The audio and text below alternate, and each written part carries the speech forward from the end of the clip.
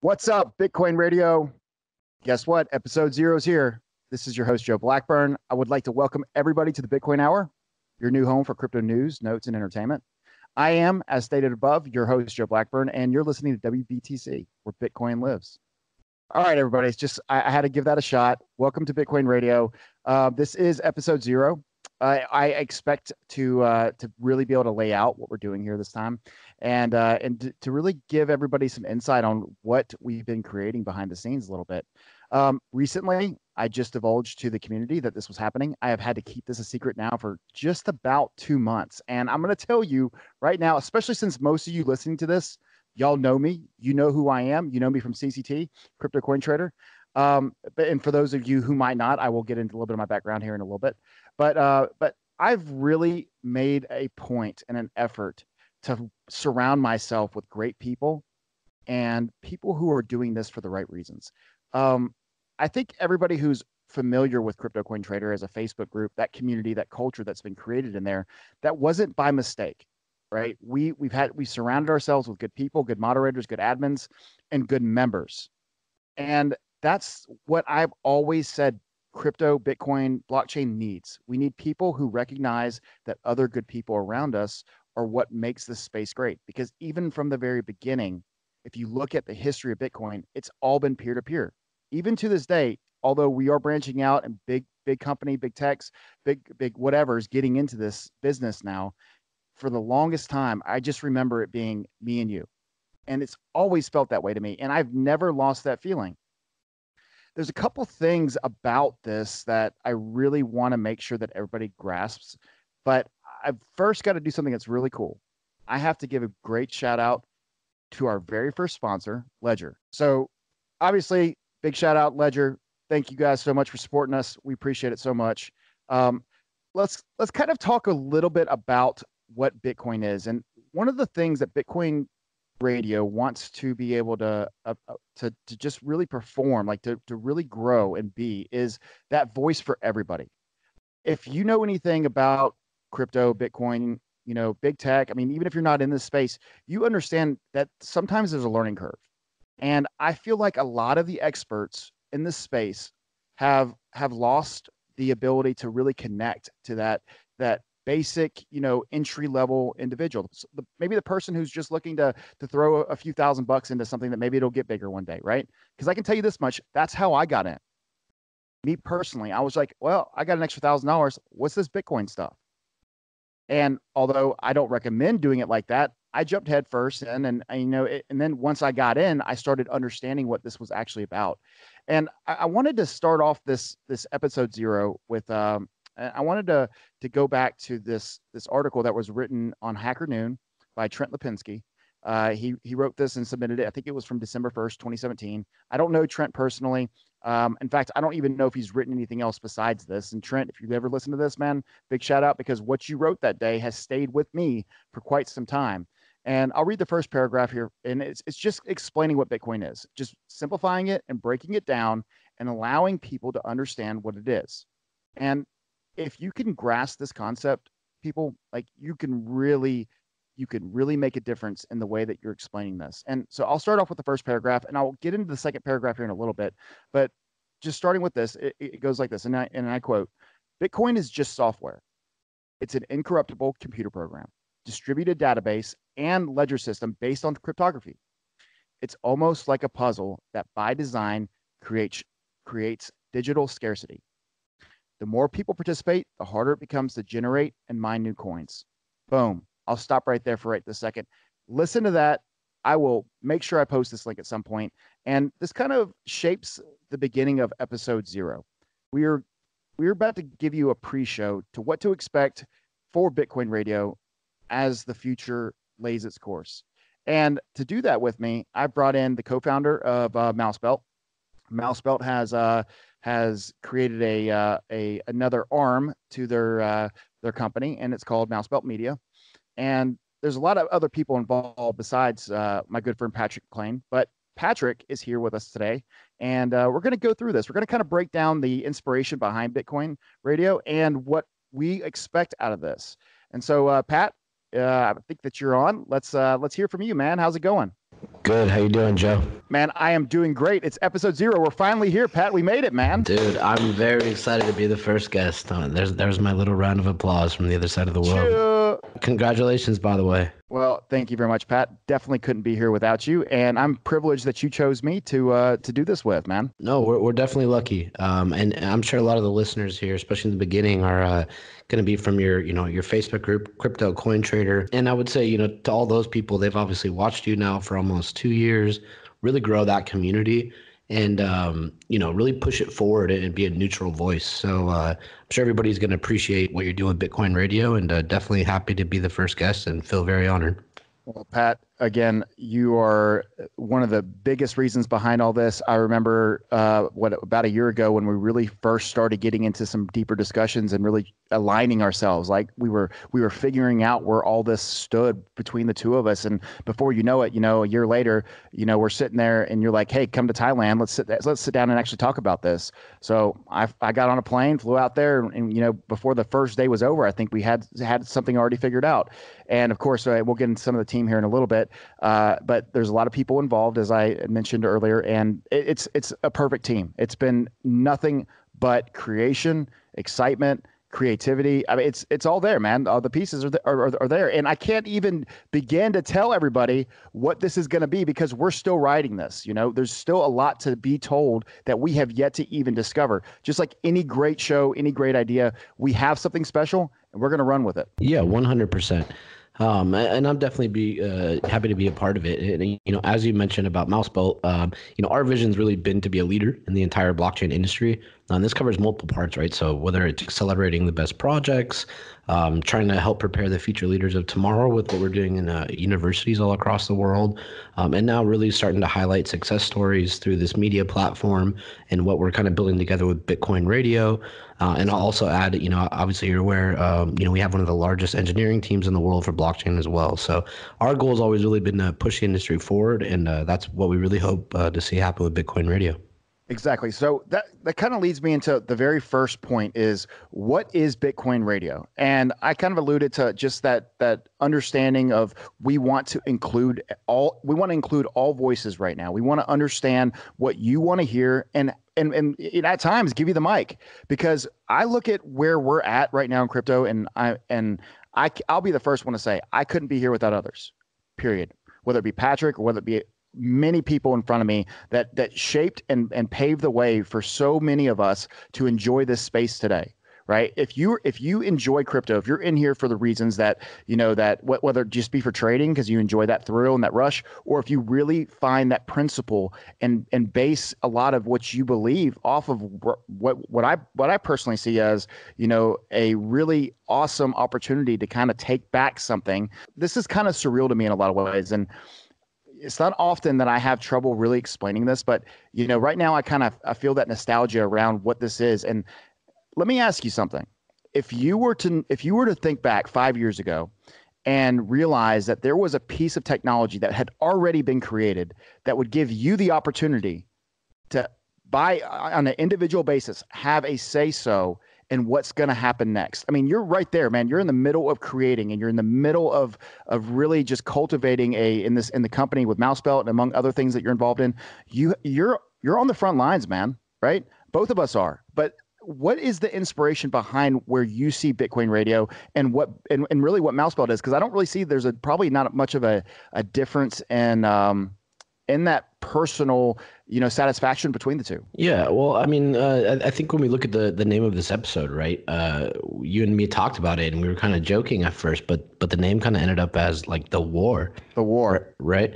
And so we'd say maybe, what is this war? Is there a war inside of Bitcoin and blockchain? And I would argue that there is. Last week, the president of the United States was commenting about Bitcoin in a slightly demeaning way. The Treasury Secretary of America called cryptocurrencies a national security threat last year. India has recently imposed an all-out ban, and China's been playing with their positioning in the market from day one. So I think it's very clear that there's a war on one side from both world and private banks, and the implications of what Bitcoin and other various cryptocurrencies, and the impact they're going to have. I think there is a war for our data, right? So as we enter the world where we're getting increasingly worried of both Facebook and Google owning our data, we have the opportunity to own it ourselves, right? The private keys that we manage our Bitcoin wallets with also have broader implications. Our private keys could give us the rights to our own data and to share them with who and with what we want. And then, I think we have a final war with, who controls our data, right? So when you look at applications like voting results, right, you can find many dictators in the world that constantly win elections under the shadow of doubt, right? And the issue is that there's no, ledger of data that everybody can validate, right? So I think on multiple fronts, this revolution's kind of started something, and I think one of our goals, or at least can say for myself, with Bitcoin Radio is to protect it, right? Get everybody together, get everybody's voices involved, unmask what's really happening, and I think that you could probably consider there's a few phases of what we've gone through. Maybe one was a honeymoon phase. Now maybe we're kind of entering like a black market phase where people are starting to really overly regulate. We might get to a competition phase, like stuff like Libra and governments and large organizations coming in, and then kind of like the final battle. So I think the next few years is going to be very interesting. Hey, that gets me excited, just as you said. I'm going to reference one of the quotes that Brian Armstrong had. Brian Armstrong, for those of you who know him, he's obviously the CEO of Coinbase. I think his quote was something along the lines of, first they ignore you, then they laugh at you, then they fight you, and then you win. And that's a really good starting point for where I personally believe we are right now, right? Is they did laugh at us, right?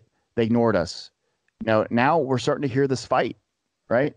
And the win is coming. And the one way I can say that Bitcoin is so safe in all of this war is that you can't call in the CEO of Bitcoin to Congress. They got Facebook up there sitting in there asking questions, right, Pat? Like, oh, wait, maybe we shouldn't allow this to happen. Oh, big tech, maybe they shouldn't be allowed to tokenize. Well, what are you going to tell Bitcoin? Who are you going to call in? What employees do they have, right? And so we're in this space right now where Bitcoin is the standard, and as we've given respect to it, in the name Bitcoin Radio, this episode is called The War, and we are not only fighting a war. We're fighting the war for the next generation to fight the war, because this isn't stopping anytime soon until we literally break the cycle. And I know me and you may differ on a few political issues, Pat, but I think it all comes down to the same thing. And that is everything fair right now? I mean, is anything fair right now? Everything is stacked actually against us. In my personal opinion, I can say it like this.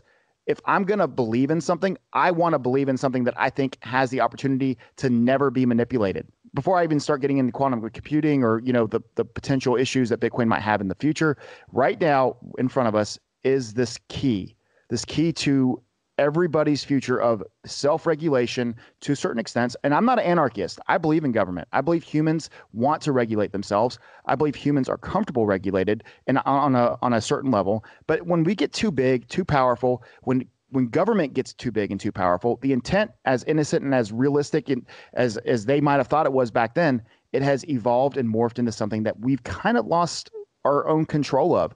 I mean, we vote for these people, right? But the system has taken over. And whether it's and obviously we're speaking from an American perspective here, but whether you're Republican or Democrat, you're still fighting each other. There's so much division. It almost feels like it's insurmountable at times. And you know what? That's exactly what they want you to think. That's exactly how they want you to feel. Divide and conquer is not just some cool little saying to insinuate that people are dividing and conquering. It's the effing truth. And that's what's happening. That's where we are today. I mean, Pat, what do you see as Bitcoin's standstill principles here? What is it that makes you so attracted to the space? It changes the world in principle. Something I've been kind of telling people lately is and I'm not sure everybody in the world grasps it, but there's a very unique, I think, tie-in to Bitcoin that's very specific. And I think let's look at the United States policy, right? Sometimes they drop bombs on countries or drones. Other times, with some of their more powerful enemies, what they do with countries like North Korea and Russia is that they sanction them, right? And if we inspect what a sanction is, they're essentially cutting them off from the global banking system. So they freeze their bank accounts and they freeze their ability to wire money, Well, the way these people wire money, there's a system named with an acronym called SWIFT, and some of the listeners might be familiar with it. It's one of Ripple's biggest value adds. They're trying to kind of replace the SWIFT banking system. Yep. Well, SWIFT is a series of computers that is sending money from one bank to another with a bunch of centralized banks. Well, and you're already starting to read a lot of news like this.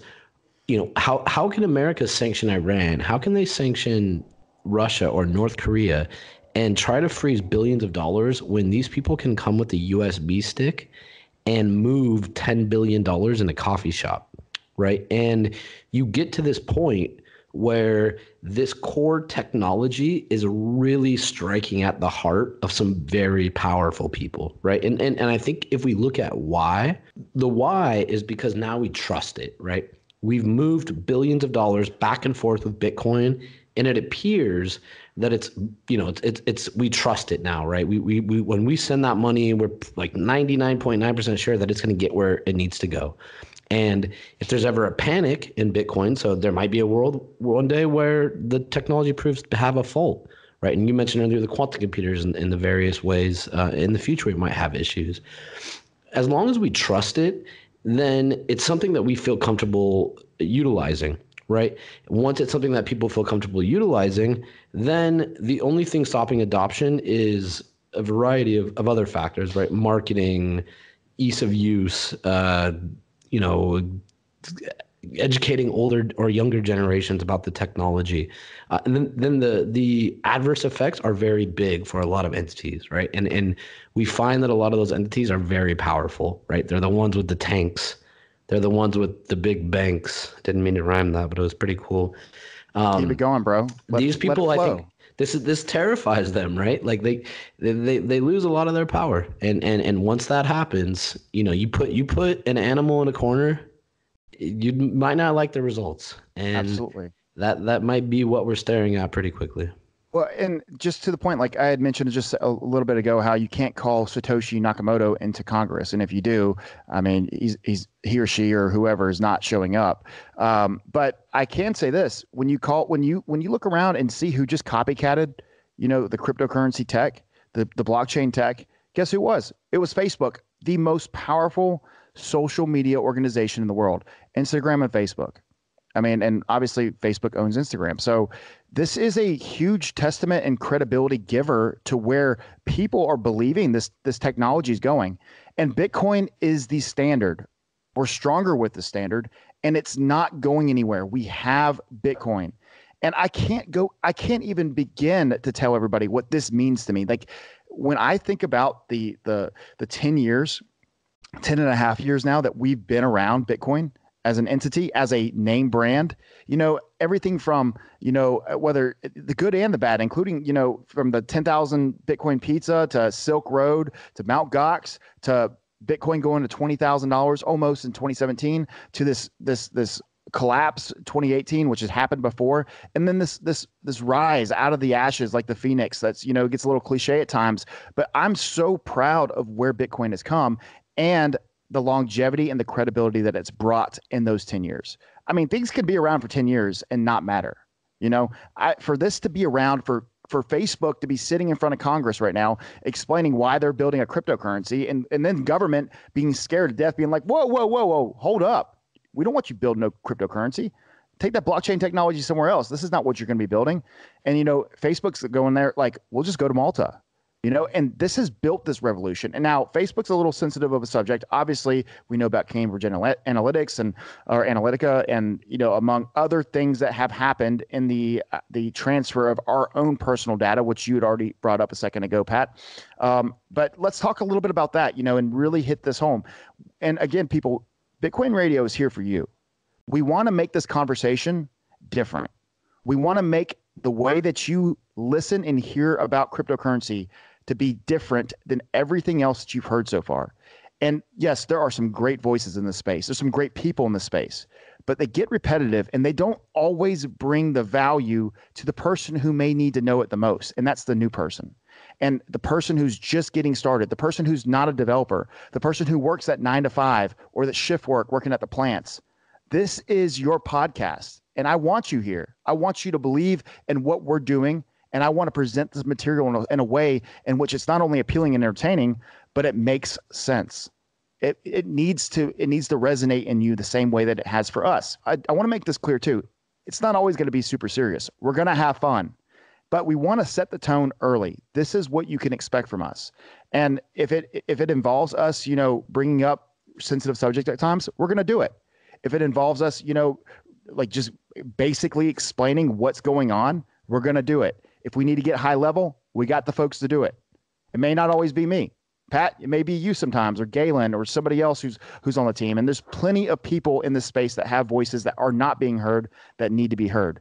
And I'll go as far as to say this, Pat, is if we're not changing it up, and if we don't have more voices in this space, it's going to get super echo chamber, which I think we've experienced a little bit of that already. And it's going to lead to just the same people doing the same thing. We're never going to get through to that. And everybody's going to know what everybody's talking about, but nobody else can get in or break in because they're so far behind and nobody's willing to explain it. That's what we're combating right now. It's not just a war on big tech or big government. It's sometimes a war within ourselves where we have to realize this space still has to grow. We don't need to be assholes to people who haven't got in yet. We need to explain and recognize that it may not be so easy for that person to understand. Otherwise, they would already be in.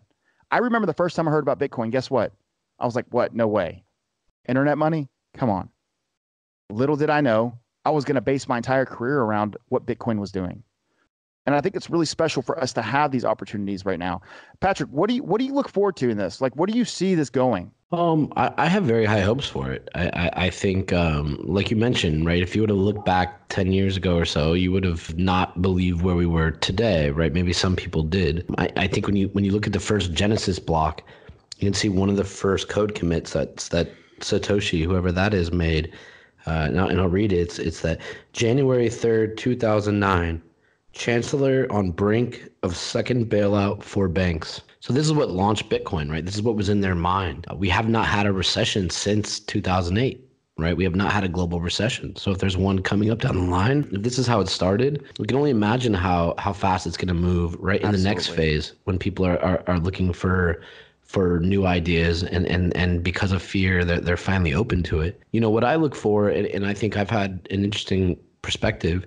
I got into it from the engineering standpoint. As I mentioned earlier, with one of my partners, Galen Danziger, he's the CTO of kind of our group of companies.